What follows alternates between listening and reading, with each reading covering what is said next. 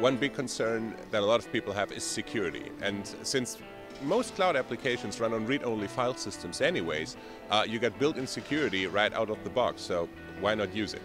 It just makes sense to do so. And I think the biggest benefit of cloud hosting is that you use the resources you have efficiently. So you don't have standby machines running around all day, which practically do nothing.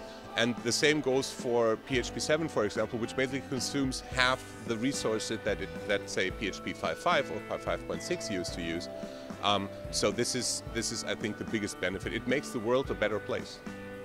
I think if you want to start out with cloud business, I suggest to take a close look at your current workflows and also take a look at what sucks with them. So all the things that you know, like, roll your eyes about in your daily workflows, take a look if cloud stuff can solve them for you, like deploying things or just firing up yet another environment which is completely identical to the old environment.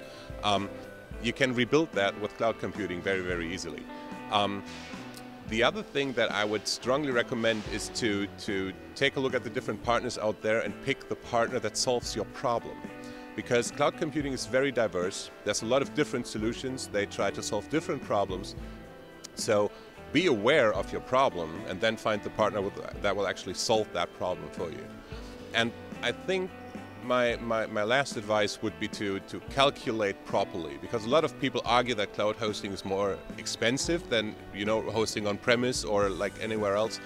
But the time you spend maintaining those machines, you need to deduct that in your calculation, because you have people in your company that maybe could do like more productive things than managing machines somewhere on the web.